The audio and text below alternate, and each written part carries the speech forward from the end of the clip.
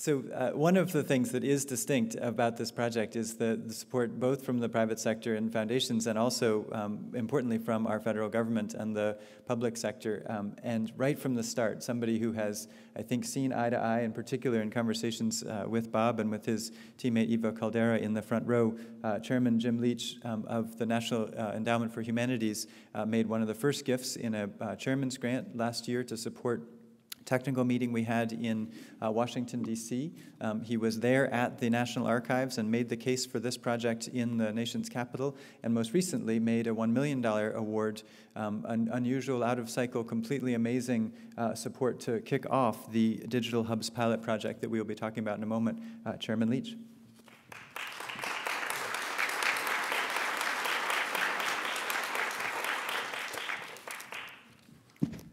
Well, thank you, John.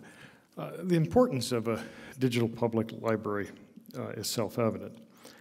There have been prior revolutions in the democratization of ideas. We had the development of marks and combinations of letters to represent words. We've had the invention of paper, the printing press, the establishment of schools, especially public schools, libraries, universities, and they've all been seminal stages in knowledge development and dissemination. The concept of establishing in the public domain an easily accessible repository of a vast conglomeration of written material and created matter is a logical extension of these prior revolutions. The reason the National Endowment for the Humanities has made our largest grant in recent years to this undertaking is to accelerate the corporate organizing, to reduce the uncertainties, and reward with legitimizing support the efforts that have been launched by so many of you in this room.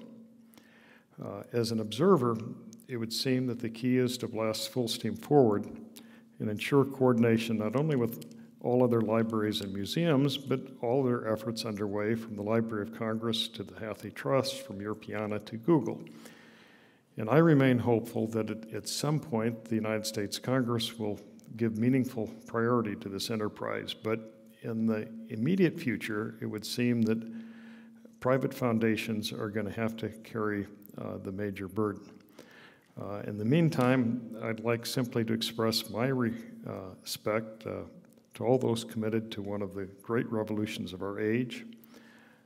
This is a true and worthy pioneering effort. Thank you.